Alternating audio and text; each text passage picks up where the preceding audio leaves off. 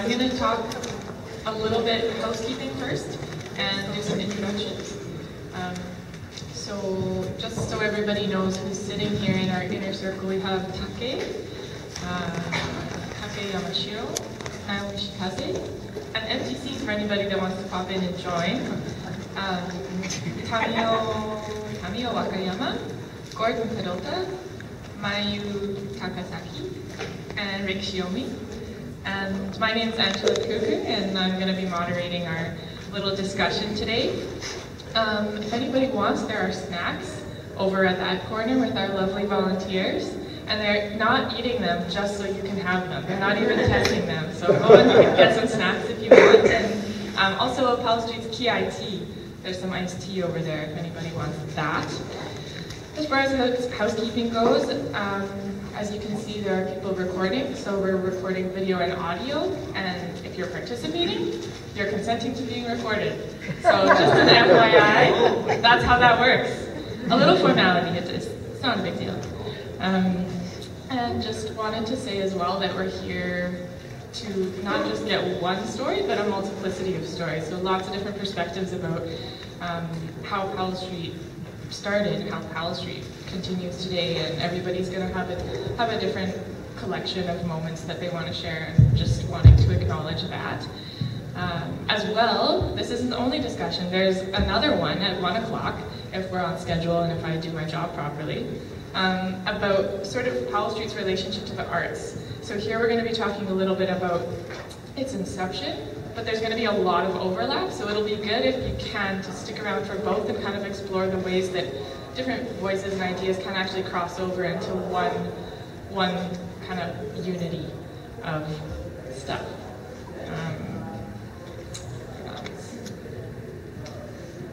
Last couple things. If I interrupt you, please don't take it personally. I'm just trying to keep an eye on the time. And when you're talking, please talk into the mics the way I'm holding it now. And without further ado, I'm going to move right into 1 minute for Take to say a little bit of a clarification, and then we're going to get to some questions. Am I on? I was not. You were on. I was. Okay. Just for clarification to start with, it's about Narigumi's article in GEMPO. You have to go in your mouth. Okay. Here we go. It's about an article on GEMPO for the month of August, is this? July. And unfortunately, my interview article is here, and there's information I never spoke about. I will be the last person to Closer. I will be the last person to talk about this particular point in this particular paragraph here. It says basically that Taiko from Greater Vancouver and across Canada or something, they gather to celebrate. But you know, Taiko never existed back then. It's somebody else. And somebody else's, I guess, throw in. And I never knew that was a part of my interview, and this is wrong. And as I said, that Taiko, actually, for the first festival, there's a group from Fukui, by the effort of our staff, actually, who did the campaign, Noriko, Hirota Noriko, because of her effort through Yomiuri, throughout Japan, we recruited very, very interesting variety of performing groups, among which there's one Taiko group from Ryujin Taiko, they called it, from Fukui. And this was, I think, to me, I guess to many people, this became inspiration. This was really inspiration. Then soon after 79, there's a Kodo, presently called Kodo, but original name was Ondekoza. They gave a play. And also it's through one concert for Tonarigumi, because of Rick actually arranged through Vancouver International Children's Festival, early Fradel. So these are the things happened in the very beginning, and Taiko emerged afterward, and the Katari Taiko. focused on, but it's not, you know, it hasn't appeared back in 77 until 81 or something. 79. 79. Okay. So that's my correct. Thank you so much. I'm sorry for wasting time. That's all. Just don't leave it. Don't. Thanks, Sake. Moving right into questions, the first thing I wanted to ask everybody about is kind of how you know each other and how you knew each other, how you met each other, how you became connected to begin with. So for me, this question comes out of my own experience a little bit with the very recently formed Japanese-Canadian Young Leaders. And we actually formed because we weren't connected. We formed because there wasn't a built-in connection, whereas for you guys it seems like that was a different experience. So I wanted to hear how that came about, how you came to know each other. Maybe start with Rick and work our way back to Take.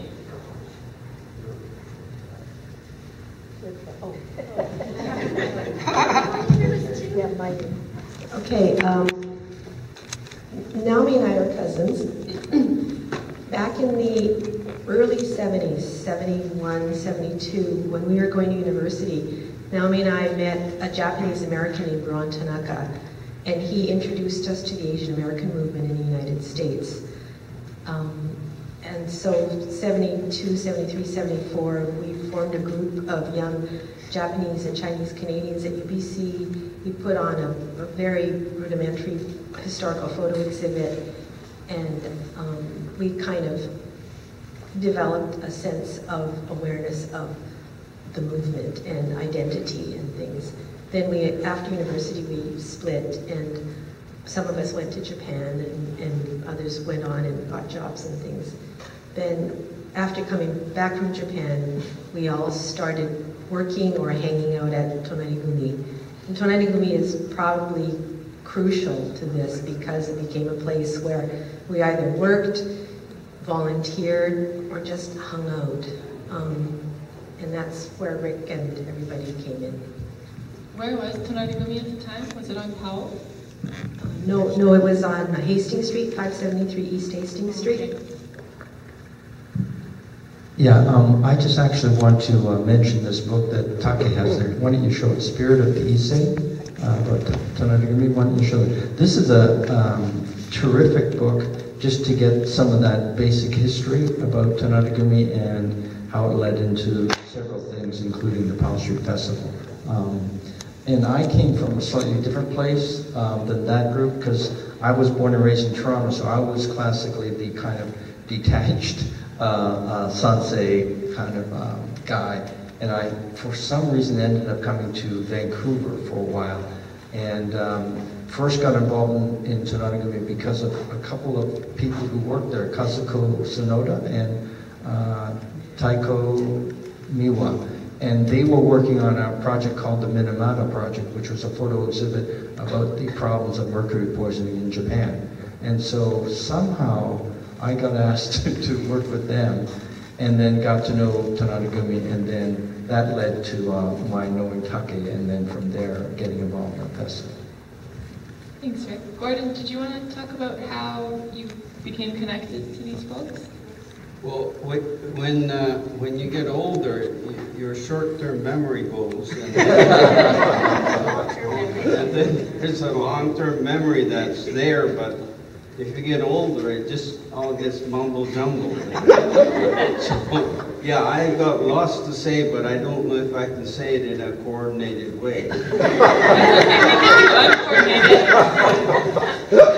But yeah, looking around, really brings me to 1975, 76, you know, when I think the photo group, yeah, Dream of Riches and the photo group. The Dream of Riches as a publication came after, I think, decided after. But in December of 1976, Jim Horiuchi and Mrs. Miyoko Kobayashi were in Toronto to discuss the centennial of the Nikkei Nikkeis in Canada. And when they came back, Jim was kept complaining about his heart problem, which he did have, and Mrs. Miyoko kept complaining about Jim. So I had to get in and try to sort things out. But this was in December, so by January we formed the Centennial Society of BC.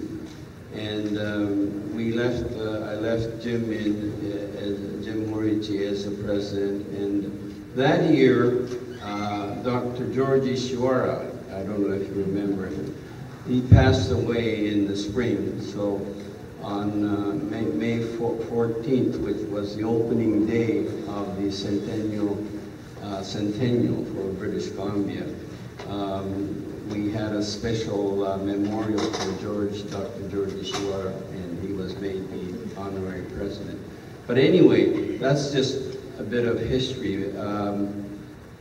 The real panic was in January and February, part of February 1977, the centennial year, and trying to get the community organized.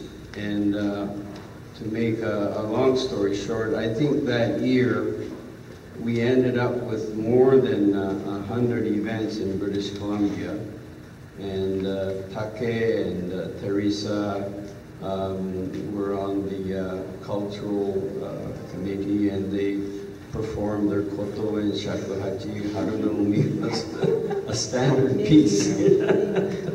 And we went to places like Vernon, Kamloops, and Williams Lake, and wherever there was a Japanese Canadian group, we went, because we wanted to hear from them, we wanted to meet with them, and we wanted to let people know that the Japanese Canadians may be finally being accepted in our community.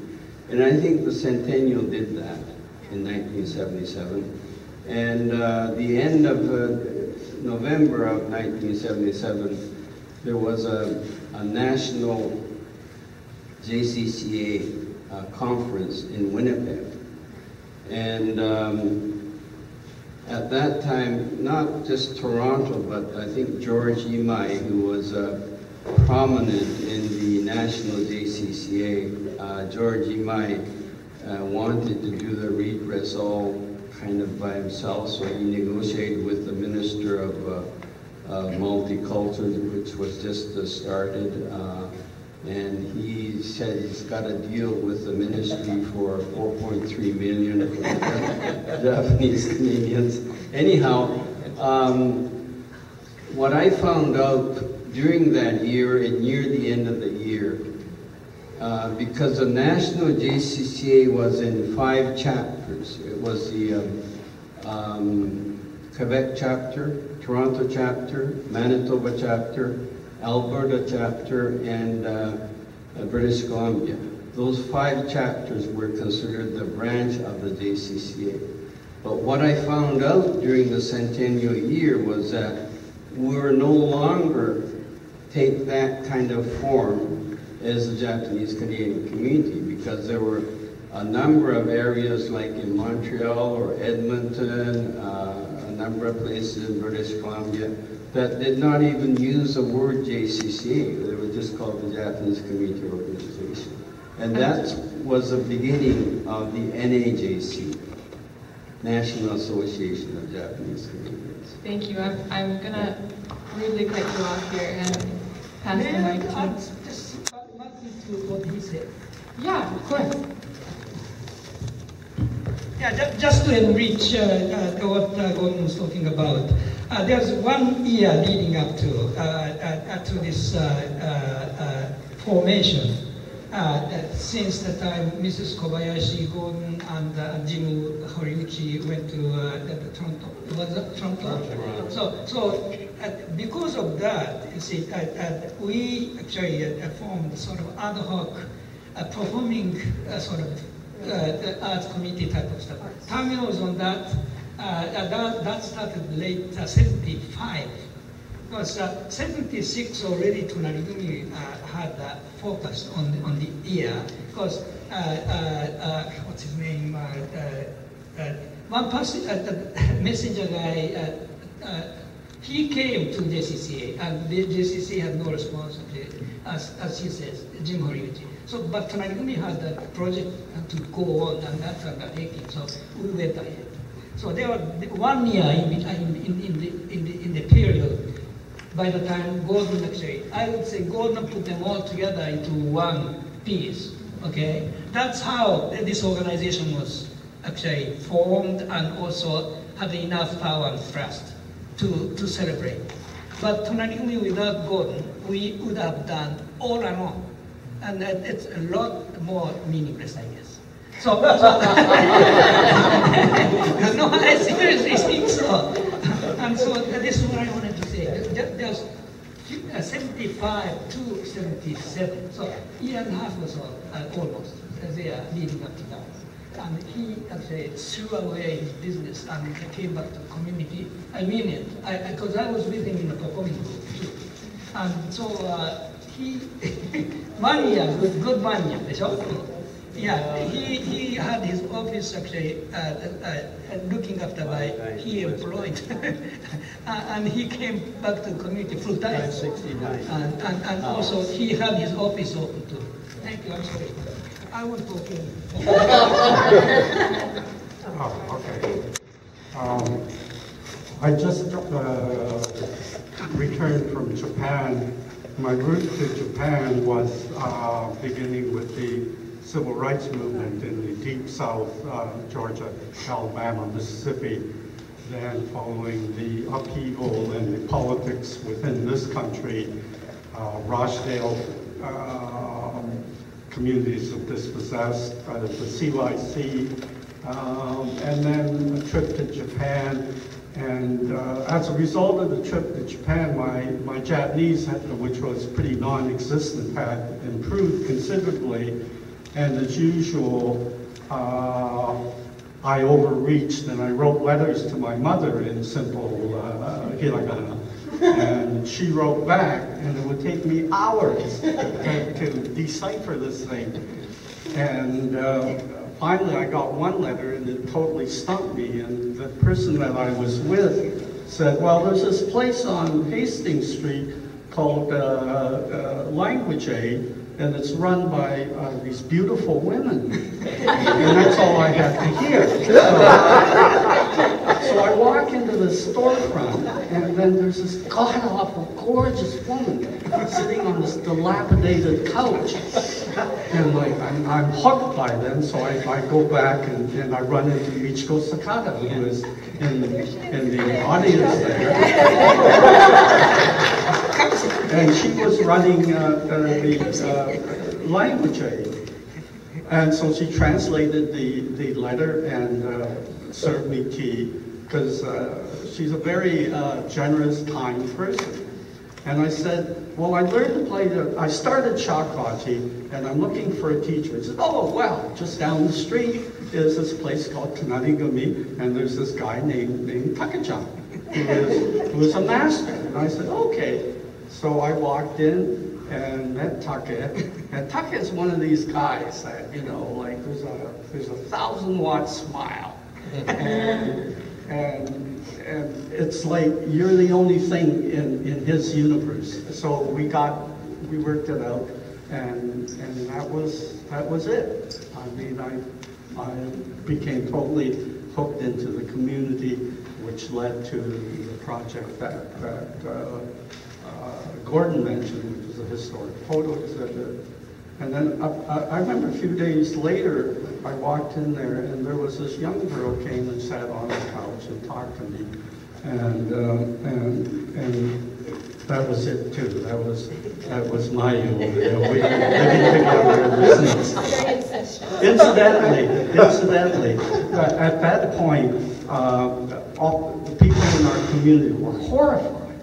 You know, because there was this slick photographer from the East taking this poor, innocent Sansei girl from from Stevenston, you know, it was this dirty old man responding, whereas it was the reverse, believe me. Okay, but just to finish, there's two key things. Tananigumi, you know, that was the place where everything germinated. There was a fountainhead. Okay, it was a place where we could come, and critically, it was the only time where all generations of Japanese Canadians got together. And what was important was that we Nisei Sansei. I'm Nisei, but mentally, psychologically, I'm more Sansei. But it was when we heard about the stories from the Issei that, you know, the Powell grounds was where the community came and celebrated. So when the centennial came up, somebody came up with a brilliant idea of, well, let's get back to that, and why not hold this festival on the grounds? And and that captured the feeling that we were all experiencing of rebirth. But it was also a political statement that despite the attempts of the racist forces to drive us out of BC, that we were still here, we were reaffirming our history, and we were recapturing lost ground. And what brought us to that was the 60s, okay? Was the civil rights movement, which, you know, got people to think about identity politics, about heritage, all these factors. And it wouldn't have happened without that impetus. Okay. Did you want to? So I'll just mention that, well, Mayu's pretty much expressed, you know, what happened with a bunch of Sansei. So for myself too, there was this wave of Sansei going to Japan to find our identity or history or connect with that part of us. And then we all were coming back, and I remember I came back in '76 and was driving down Hastings with my brother and looking for work, because I just come back and it's like, what am I going to do? And suddenly I saw this awning that said, Japanese, what was it, Japanese Community Volunteers? Was that what? So anyways, stop the car! Like, who are these people? So I was walking in there, and there's Take, and of course he, as Rick says, he just totally embraced us and said, wow, you know, like, it's like we're Sansei looking for our community. And it's like, well, here we are. So that was quite exciting. So, you know, people came dribbling in, all the Sansei came in. Though I must say, Tamio, even though you're Nisei, there were mostly Issei and Sansei, but there were not many Nisei. So they eventually got drawn in through redress. But so it was a very exciting We all got connected. Talked about, a few people mentioned the inception of Powell Street itself and Powell Street Festival. Quickly, because we have to be conscious of time, very quickly, surprisingly quickly, I might interrupt you. Is there anything that you wanted to add about how the festival itself started and what were the factors that really created the festival? I know Tamio talked about the centennial, and obviously Tananigumi and having a hangout space was a big role in that, but anything else that anybody wanted to add to the beginning of Powell Street? Well, that just like whatever's going on, I have to tell you, Tamio was the first Nisei, and there's any more Nisei that for his age, they're coming to the, you know, this TG's grassroots ground.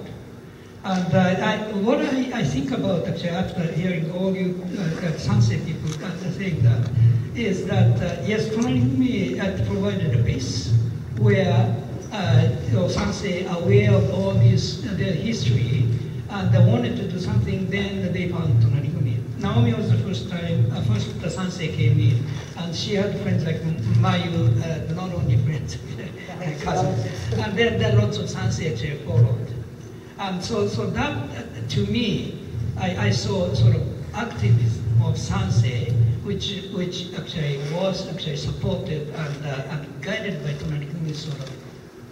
I sort of think that's a current type of stuff that, you know, people just jump in another way, but it goes to what we have today. And what I'm glad is young people running it.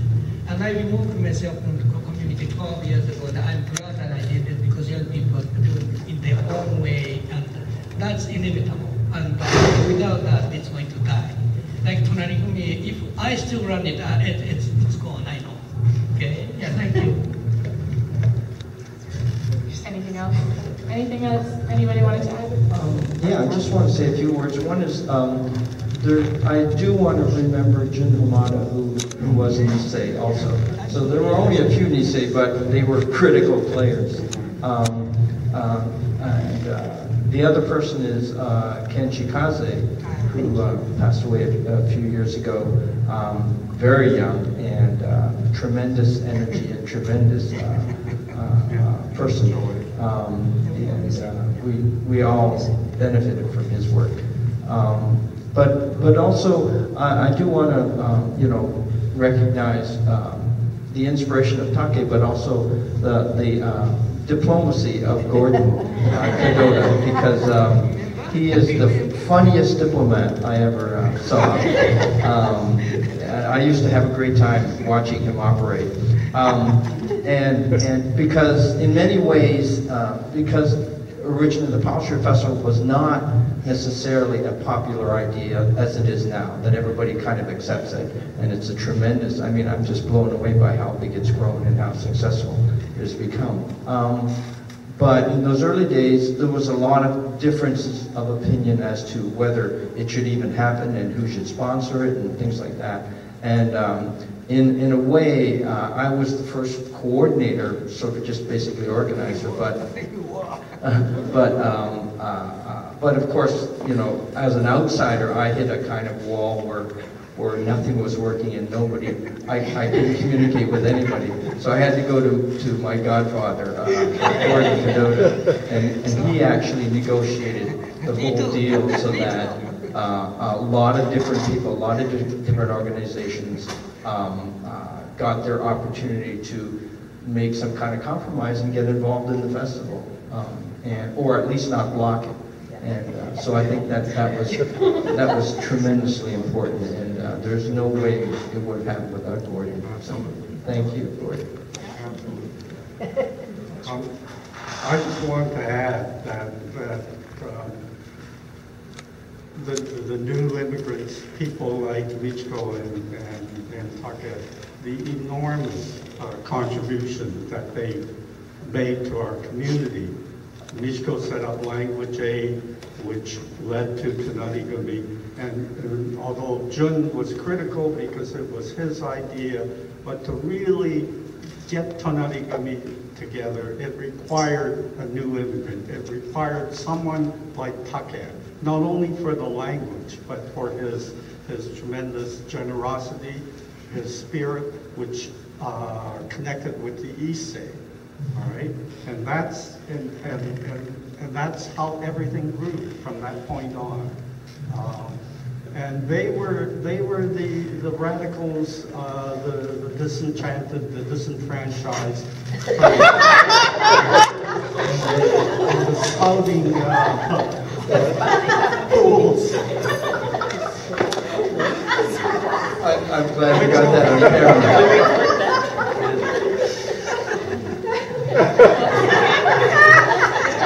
After being so rudely interrupted, I'm going to quit. Carly, question or comment? A question. Yeah. Awesome. I was just going to ask why it was controversial to start the festival. Can you elaborate on that a little bit more? I can give a bit of it.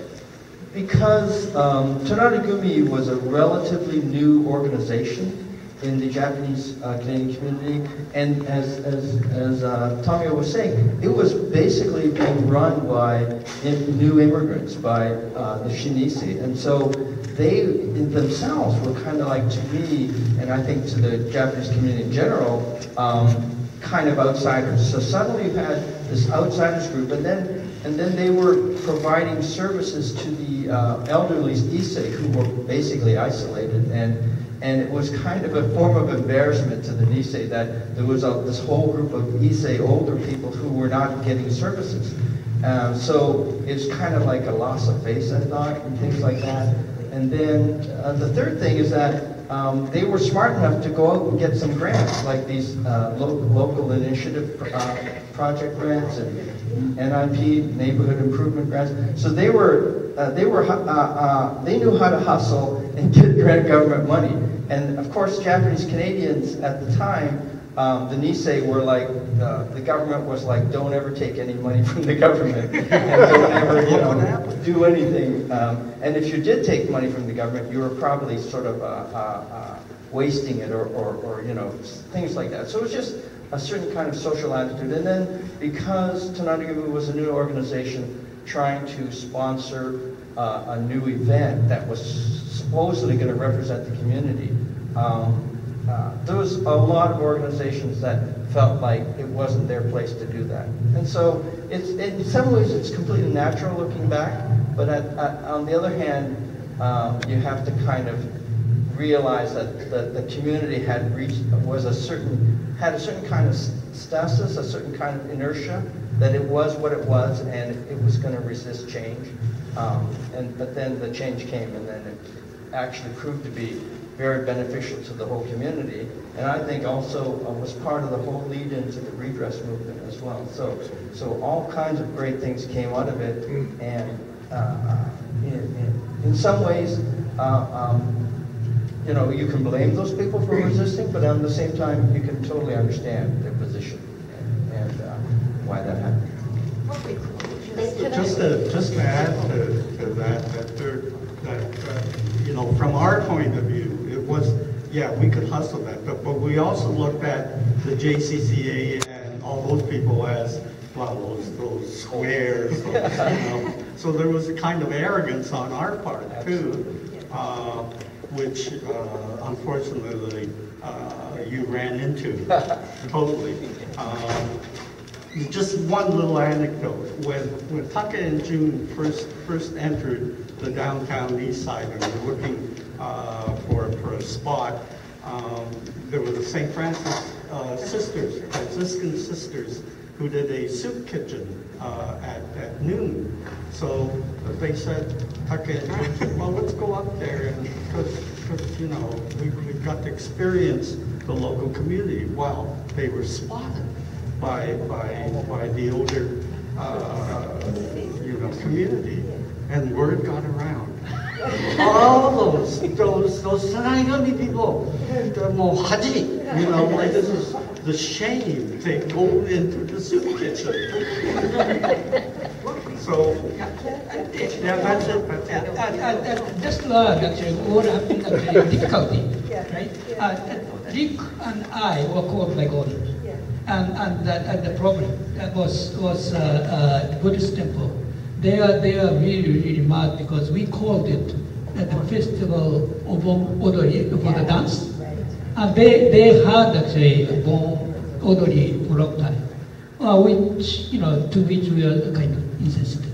So we had to go to talk to one of the guys at the running at the Buddhist temple. And Rick and I went Gordon's order to go, okay, we'll go. And then look at him, this guy, look at him, are you Sansei? He says yes. Oh, okay. You see, if I would have gone, I went, then I would have been go. And I have to tell you one thing, JCCA during that time never supported. And even on the eve of a festival, first year, we constructed the booth from Lorenz last night, remember? And so and so.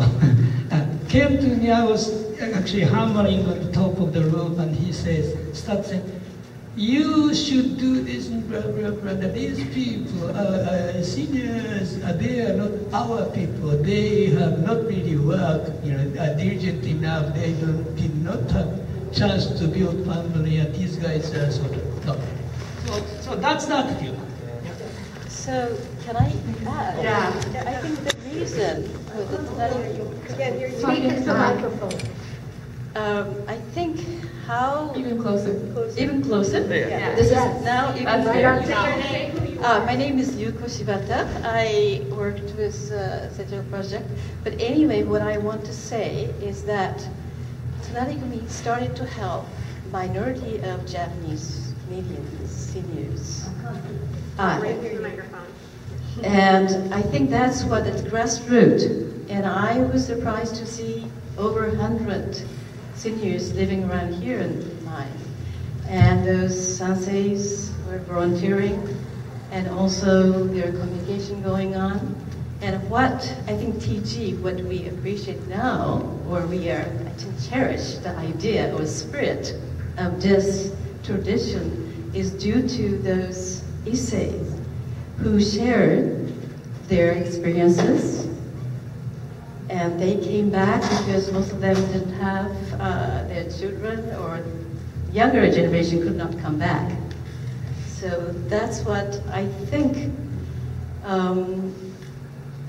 we should not forget, and how somehow the new generation of the community, I talk about Shinsei and Sansei and returning, and who just find out, or not just find out, but realized that they are Japanese Canadian, not Japanese. And I think post-war myself was also, well, I was outsider, but at the same time I realized what is needed, and I felt it's for older generation living alone in, little housing, and which is not thinkable, but that's what their choice. Many of them, I realized, there was independence because they were able to speak the language, go to the familiar landscape, lions, peaks, and also in the smell of sea. And that's what I think it's still is going on, and I cherish that spirit. And I remember being classified as we were red, we were radical, our group. And I knew being radical, and I'm very middle road person. I'm sure my parents will be horrified in Japan. But anyway, I think the spirit, I still believe that issei people who are really active participant for the first year in 77, I think their spirit lives still with us. And thank you. Thank you so much. I think we have actually Michiko with a question or a comment.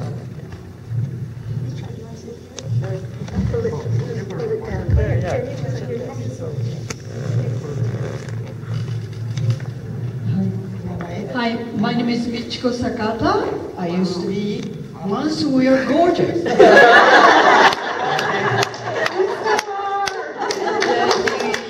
was crazy with the Yuko used to do. Language aid, and that's when he came to the office. Anyway, I just want to make a comment that this movement or Power Street or Japanese Canadians organization and association, an incredible group of people that now in Vancouver, so many of them, I think it was product of the 1960 and the 70.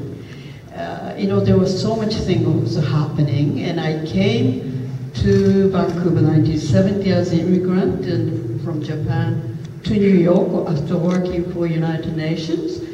And so when I came to America, it was the first black man was entering in the university. And it was a huge event, and we heard in Japan then, but we couldn't understand. And it was a time Tommy was shooting a film in the civil rights in South.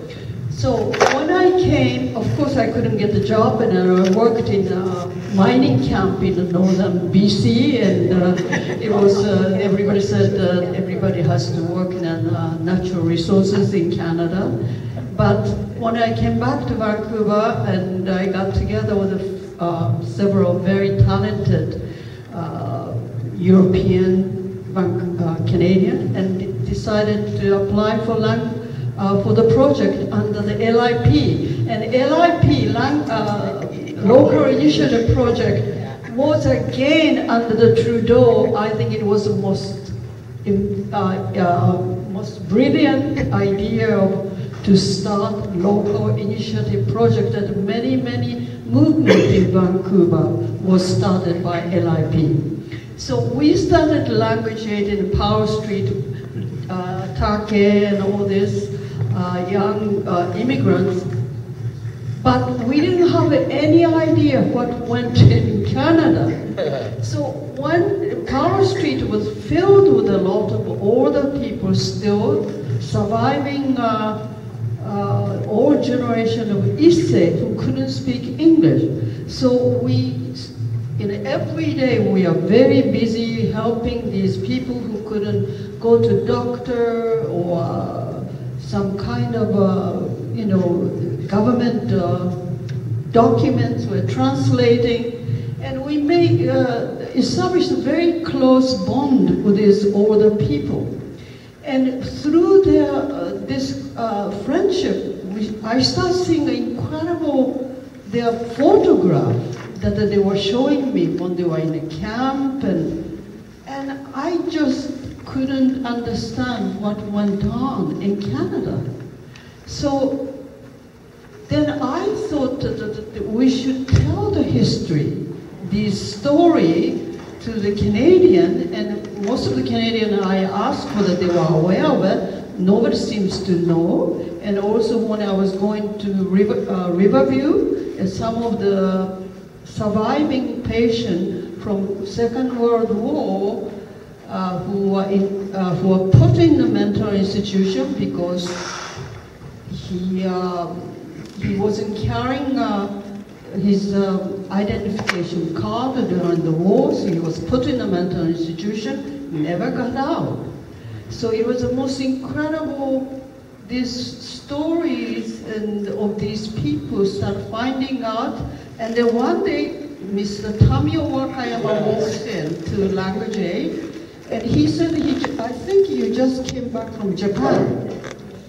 And I found out that he was a photographer, so I told about this photography that I'd be seeing a photo of this old man, and I said, why don't we have photo exhibit and to show and tell the history of these people? And I remember, if I'm correct, you said, I don't think it will happen again in Canada. Yeah. But so through his comment that I kind of started understanding a little bit what the second generation, first generation went through and their hesitance to tell the story. Don't rock the boat again. But soon the Tamio finally agreed to have a photo exhibit. Then Take was begging on the gas tank, right? You don't have any job? You don't have any job?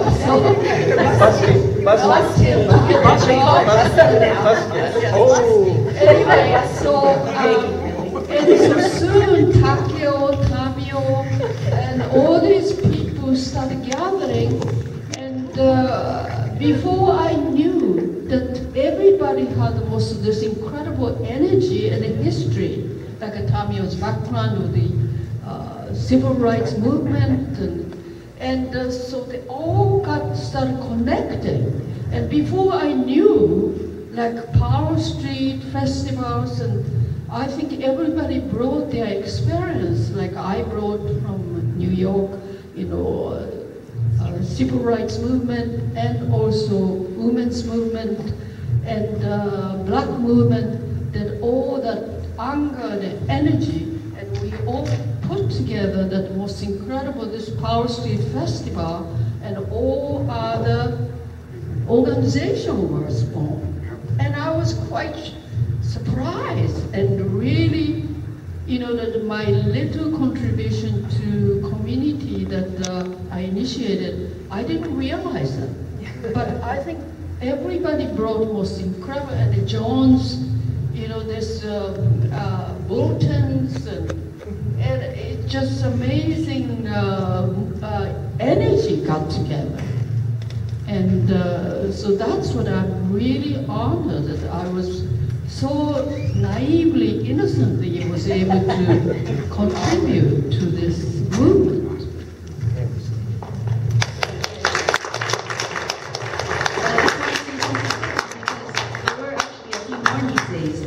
When you mentioned John, then right away I think of Fumiko. Fumiko was just an amazing person who contributed so much we have no idea, especially to the redress movement, to Tonarigumi, so just wanted to say that.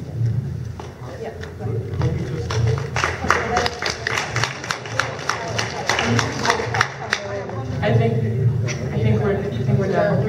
We're done.